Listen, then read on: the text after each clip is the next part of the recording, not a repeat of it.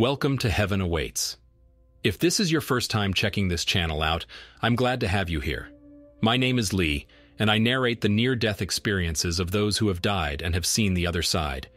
These videos are meant to bring hope to a sometimes hopeless world and show people that there is life after death. If you enjoy these videos, please consider hitting the thumbs up, subscribe, and bell icons to be notified of new content. Doing so is free, and it does help the channel grow. To my returning viewers, I'm glad to have you back. Today's experience was posted to the NDEs website. The experiencer says that after having her baby at 31 weeks, she begins to hemorrhage that night. During that time, she is awakened by Jesus, who tells her to call out to the nurses. She was also told that she would eventually become a nurse. Get comfortable, grab a cup of coffee or tea, and let's dive into today's experience.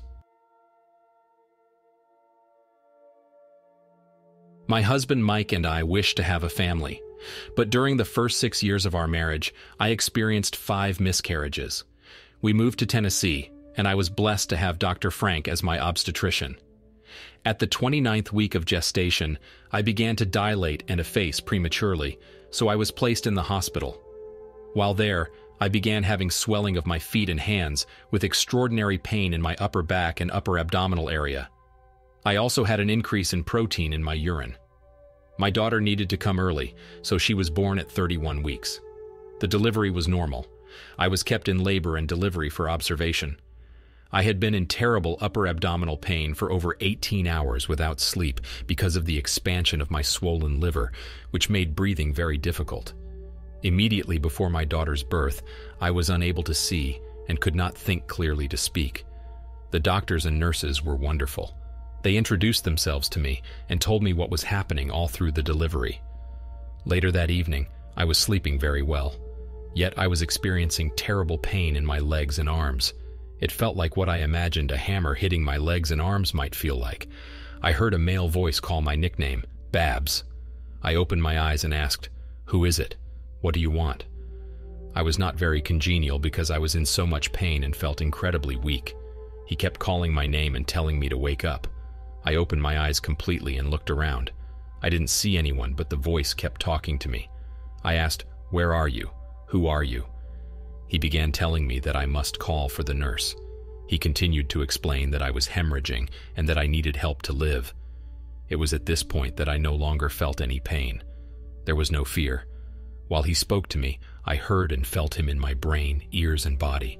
I saw a white, bright light enter the room at the ceiling over my right side.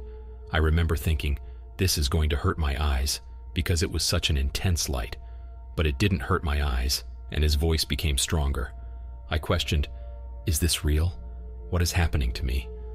I made the fingers on my left hand pinch my left thigh, and it hurt. I thought, yes, I am awake. At that point, I looked for the call button. I saw it on the right side of my pillow. I tried to reach it with my left hand, but I was too weak. I could not lift my left arm to reach across myself to lift the button. My left arm simply fell to my side. My right arm was unusable because it had IVs in it, and my arm was tied to a board that was tied to the bed. His voice was so calm, so loving, so reassuring. I have never felt so much love and peace in my whole life, not before or after that event. It rewrote my entire life. Everything I felt, believed, and hoped for was all changed by his presence. I began asking him questions, and he was answering them faster than I could form the questions in my mind. He told me to vocally call the nurse, so I called for the nurse. I could hear 2 nurses talking outside my room, not 6 feet from my door. One of the nurses asked if the other nurse could hear someone calling. My voice was so weak that when she got up, she began going door to door at the end of the corridor. I was so excited for her to come in and see the light, so I could tell her that Jesus was in my room. He had already told me who he was. He told me not to frighten her, so I asked her to check my urinary catheter because I was wet and lying in it. He said she would be very upset. In actuality, I was lying in blood from my shoulders to my calves that squished when I moved. It was cold, but there was no pain anymore. When she came in, I was so disappointed that she did not see the light. I saw the light, but she did not. She became highly alarmed when she saw the blood. I was taken immediately to surgery. While I was being wheeled down the corridor to the surgical suite, he told me I would be fine. I could feel him pull away from me. I didn't want him to go. The light left as it came. During the time I was waiting for the nurse to enter my room, I was told that I would live to raise my children. This was an important comfort, as I was to experience breast cancer and a stroke. I had been told by the doctors that it would be very unlikely for me to ever have any more children. I went on to have 2 more children, which made 3 in all. I was also told that I would become a registered nurse. I laughed to myself and thought, how? When? But 20 years later, I went back to school and graduated top of my class to become a registered nurse.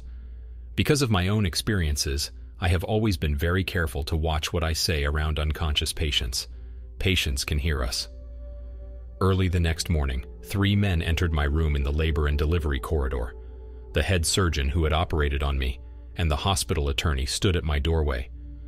They told me that they had heard that I had a sentinel event the evening before and wondered if I intended to sue the hospital. I told them that the surgeon saved my life and to leave my room. No more was said. I will always be grateful for the loving care I received at the hospital and for the event that changed my life. That does it for today's experience. Let me know what you thought in the comment section below. Until next time, stay safe and continue to be blessed.